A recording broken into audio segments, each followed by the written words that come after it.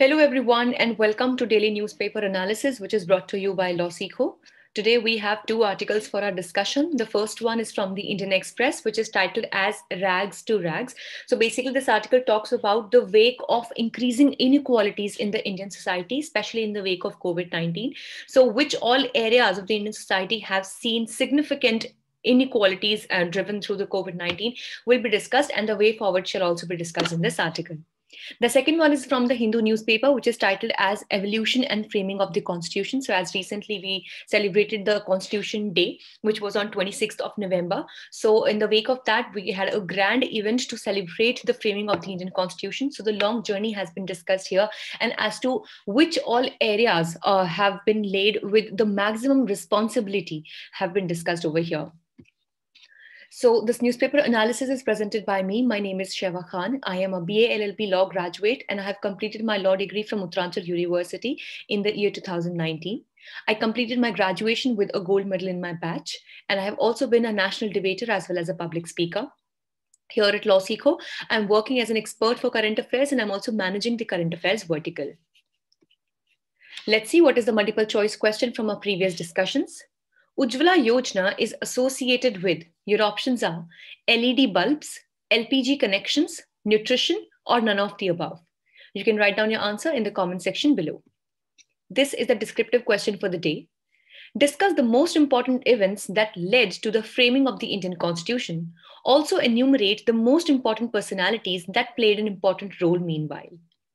With this, let's discuss the first article of the day, which talks about rags to rags, basically increase in the inequality. So first thing that we need to notice over here is that it is not for the first time that the Indian society has faced any kind of inequality. This system of inequality has existed since time immemorial. But yes, of course, after the COVID scenario, this inequality or these inequalities basically have increased manyfold in our society. So COVID has further deepened the inequalities in income distribution and social mobility. Now here by income distribution, of course, we mean that how much income does an individual have in hand. And by social mobility, we mean that how much opportunity or the level of opportunity that an individual has to make himself better or to move to a better step. Like, for example, when people they move from the villages to the urban areas in search of better life, better standard of living, better earnings, jobs, education, etc., this is basically not only just their physical mobility but also a social mobility wherein they have their chance to stand or to raise the standards of their living. So similarly, the social mobility that we had, there has been inequalities in that as well now. So let's understand that what is the present situation. The Indian inequality is mainly attributed to the factors of consumption, income, and wealth. So the people are not even consuming, equally. Now here we are not only discussing about the food as a consumption thing, but also various other resources, be it the natural resources, the government facilities, be it anything. So the consumption is not equal. Definitely the income is not equal, which ultimately leads to their wealth not being equal. So all the things are interrelated with each other because they're not consuming well, they are not able to generate better. And since they're not able to generate better for themselves economically, they are not even holding good amount of wealth as well.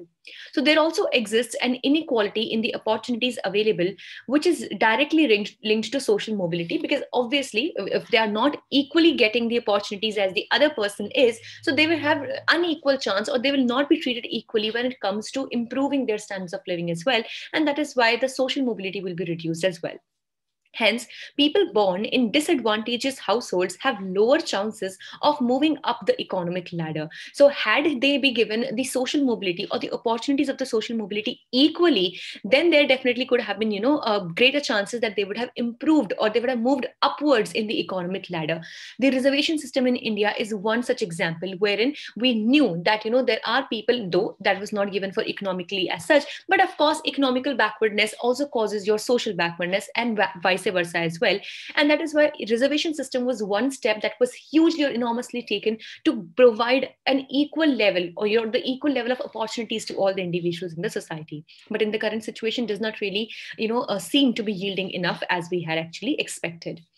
because the COVID also has aggregated the market inequality in the following ways. Firstly, there are educational inequalities, like access of online education was a significant deterrent, and further it aggravated the learning gap of the foundational skills.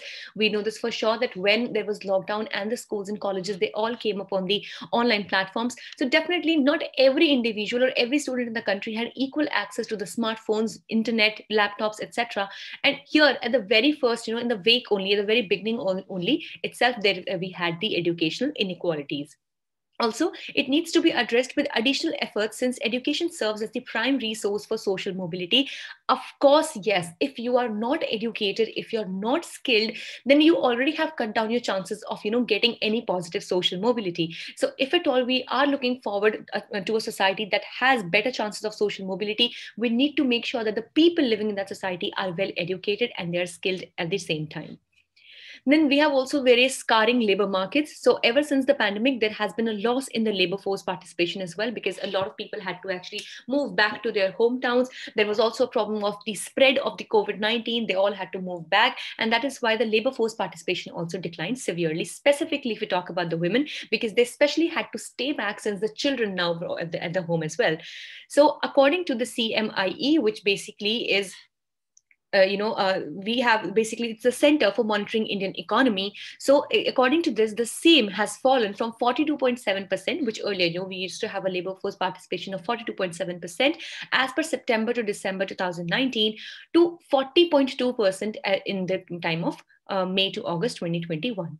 Also, the unemployment rate has increased from 7.5% to 8.6% during the same period. So this is a big, gap that has come up. And there has also been increase in the contractual jobs, which indicates the absence of well-paying, stable, and productive jobs. Now, because when we talk about the contractual jobs, definitely the workers or the contractual workers, they do not enjoy a lot of rights and benefits. And that is why they're not even well paid as well. They're not stable. They're not, you can't really count on to them for a long time. And they're not even very productive jobs to say. So if we talk about the way forward, so this article says that we need to have a swift return to higher growth trajectories like we had in the previous times, and even specifically keeping the COVID-19 in times, we can have, just like, for example, we had various portals that the government has come up with, the portals for the organized, for the unorganized sectors, and for all these things for which the government has come up to make sure that these people are getting work in the right time. Then even flow of benefits to both ends of the society, so be it at the higher side or to the lower side, the flow of benefits and facilities should be equal to both the sides. And we should not, the left unchecked, the problems of the following nature will also increase, like for example, claims for higher taxation of the rich, higher inequality and lower social mobility, and political expediency must address such effects to avoid any kind of resistance. So that is why we need to have an all-encompassing and a multifaceted solution to this in order to cure this problem. Now let's discuss the second article for the day, which talks about evolution and framing of the Indian Constitution. So the Indian government has held a gala event in commemoration of the Constitution Day celebrated on 26th of November. So if we talk about this, the framing of the Constitution is the result of long years of struggle for freedom. Yes, of course, and alone the framing of the Constitution took 2 years, 11 months, and 18 days. And this is just the time when the framing had already begun. Now the demand for Purna Swaraj and all of this, had started back in 1930s itself.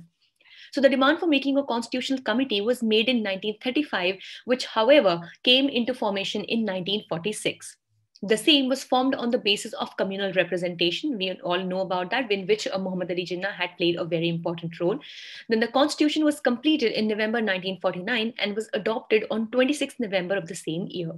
The preamble of the Constitution draws its inspiration from the Objectives Resolution of Nehru, and the Constitutional Committee was headed by Dr. B.R. Ambedkar. We all know that. So the drafting committee, which was one of the most important committees over there, it was headed by Dr. B.R. Ambedkar. And Dr. Ambedkar himself considered it to be surprising since he had only come to represent the depressed class of society. Since he had only come to represent the depressed classes of the society, but all in all, there was a total representation, and which ultimately, the Indian Constitution came out to be the largest written constitution of the world. So if we talk about the executive, legislature, and the Constitution, so the speeches which were made on the Constitution Day, that is 26th of November, invariably focus on the judiciary and specifically, to be very exact, on the Supreme Court, which means that a very important, a responsibility was laid on the shoulders of the Supreme Court. And the judicial accountability is one of the cardinal issues put out in the forefront every year. So the present CGI, who is basically Justice N.V. Ramana, believes that the accountability mentioned in the Constitution of India is more important for the legislature and the executive than the judiciary. So it is true that the Constitution refers a greater responsibility of accountability on the executive and legislature of India. So basically it says that ultimately the executive and the legislature also play a very important role when it comes to the accountability to the people. And the mandate of the judiciary is to do justice, and hence it is an independent body. So basically here, if we talk about this kind of interpretation of the constitutional provisions, so it says that the independence of the judiciary has been endowed with better or greater independence as compared to the other two segments, that is the executive and the legislature. And the main responsibility of the judiciary is to do justice, that is in time. And also it says that it would be an independent body giving complete justice as per also according to the Article 142 of the Indian Constitution. So in this regard, the doctrine of basic structure, which was proposed in the case of Keshavananda Bharti, protects the constitution from being mutilated by political agendas. And according to the CGI as well, the constitution had faith in the people that they would adorn to the bench to do full justice to their duties. And that is why it says that we should, in no matter any situation, the independence of the Indian judiciary should not be hampered, be it the cause, be anything the cause, because ultimately we need to have judiciary as an independent body if we really want the right kind of justice to be delivered in the right time. So that was all for the day. We hope it was a good session for you all. Thank you so much for staying tuned with LawSikho. If you want to download the PDF of today's slides, please join our Telegram channel. The link is there in the description box below, or you can scan the QR code that you can see on your screens right now. Also, please do not forget to follow us on our Instagram channels. If you liked it, please subscribe to our channels and give it a thumbs up. Thank you so much.